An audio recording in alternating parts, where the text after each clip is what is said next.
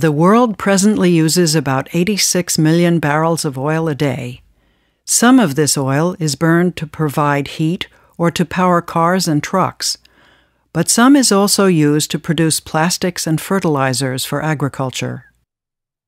Unfortunately, according to a theory called peak oil, the world's oil production has now reached its maximum.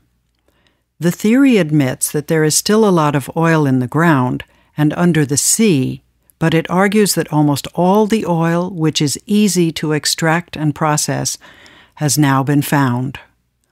For example, an important new find in the Gulf of Mexico, announced in 2006, lies more than 8 kilometers below the sea. What's more, it would provide enough for only 2 years of U.S. consumption at present levels. No one knows how steep the fall in oil production will be or exactly when it will begin, but it seems clear that the coming shortage of oil will affect every aspect of our way of life.